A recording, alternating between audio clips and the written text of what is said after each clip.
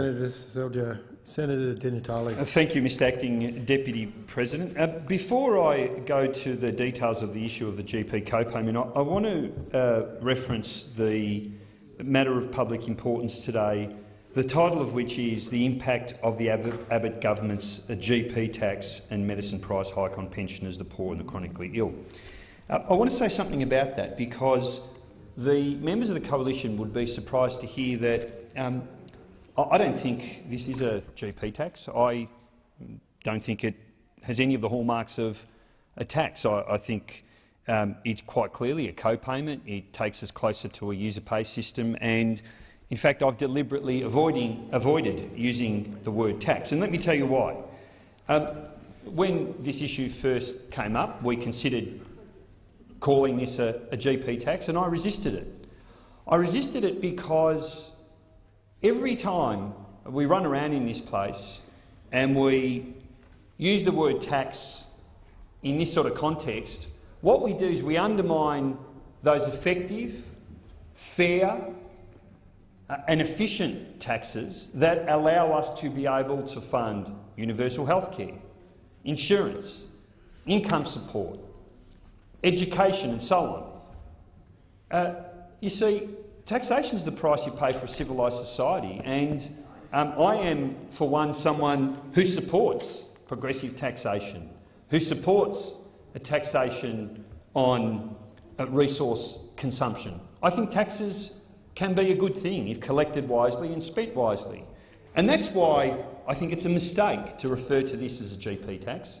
This is a co-payment that works in precisely the opposite way to which a fair health system should work. A fair health system should be based on the principle of fair taxation. The more you earn, the more you pay. And at the point of delivery, at the point of access of the service, everybody gets access to that service. That's the way taxes should work. Senator Seselja's right. Healthcare is not free. It's not free under the current system. If you're a high-income earner, you pay more into the system. You pay more into our healthcare system, and you should be entitled to access it.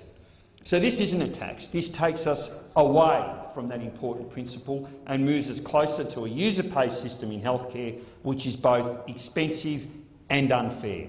You only need to look at the US to see that in action. What underpins this co-payment is the notion that our healthcare system is unsustainable, and it's simply not borne out by the evidence. We have had inquiries into out-of-pocket healthcare costs. We've had inquiries into the PBS co-payment. We have had inquiries into the move from private health insurers into the health space in primary care, and we have heard the same story over and over and over again. We've got a good health system, it is sustainable, and by world standards people get access to one of the best healthcare in the country, in the world. Let's look at some of those facts. We spend about 9% of our GDP on healthcare. By OECD standards, that is below the average. It is below the OECD average.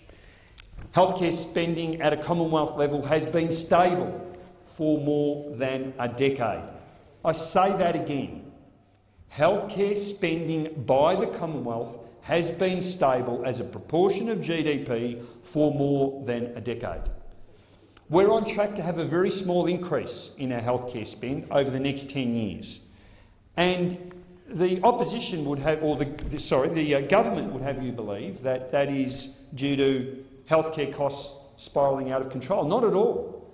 The small increase, maybe 0.5% to another % of GDP on healthcare over the next decade, taking us to the OECD average spend, is because people are getting access to new life-saving treatment. Healthcare technologies continue to develop all the time, and we're in the enviable situation where we are providing people with the means to live longer, healthier, more productive lives. That's not a crisis. That's something to celebrate. And if the whole proposition that we all believe in, which is that we should strive for economic growth and development, if that's not to provide the dividend, which is better healthcare, then what the hell are we doing in this place?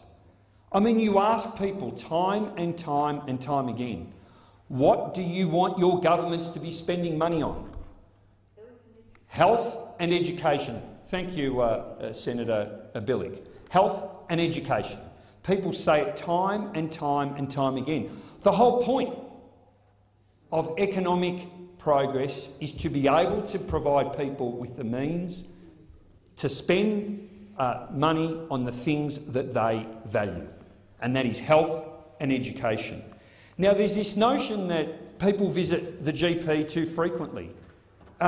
Again, not borne out by any evidence. It is true that some people visit the doctor unnecessarily. That is, that if they don't visit a doctor, their symptoms would resolve and they wouldn't be any worse off because of it. But the whole point of having a trained health workforce is so that people who don't have the means to be able to distinguish between what is a serious symptom and one that is benign, is that they can get that advice and reassurance from a trained health professional. As a former GP, I can tell you that a lot of what we did was to be able to assess, diagnose and provide people with reassurance. That's what the job involves. That's not a wasted visit. That's actually quite important, because the person sitting at home with that pain in their chest, who doesn't know if it's indigestion or the early signs of a heart attack, needs to have a professional assessment of those symptoms. And that's what visiting a GP does. That's what visiting a GP does. You put a price barrier in front of a patient. You can be guaranteed, you can be absolutely guaranteed that we will deter some of those necessary visits. That person sitting at home with chest pain, who's worried about, could this be a heart attack?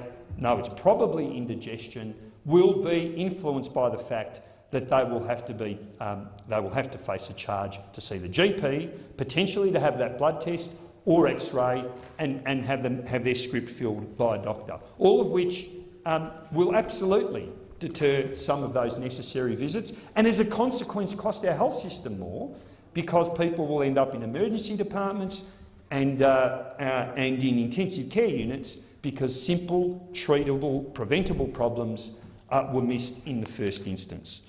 That's why this is such a short-sighted policy.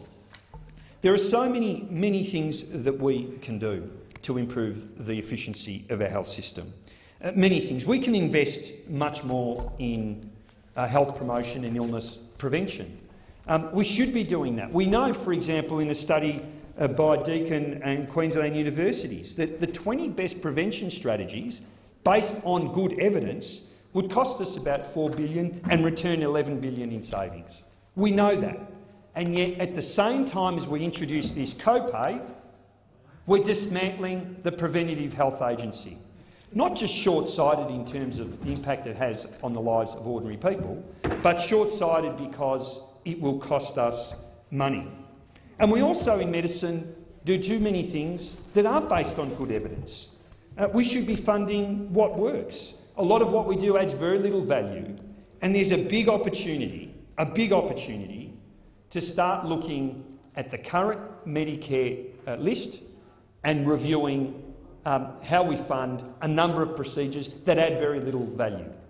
The number of arthroscopies that we do in this country, for example, many of them unnecessary. Vitamin D testing, new and complex forms of prostatic surgery add very little value but a lot of cost. Of course, it means taking on some big interests, but we need to do that if we're going to make our already effective and efficient system more efficient.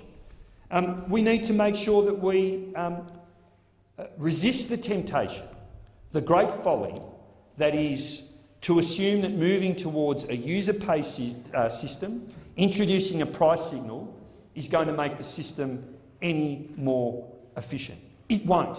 You only need to look at the international evidence, to look at those countries that base their health system on fair taxation and universal access versus those that adopt the notion of user pays in health. And what you see is a recipe not just for a less fair system, which is obviously something I'm concerned about, but also a much more expensive system. It's why the US spend double what we do on healthcare and get much worse healthcare as a result.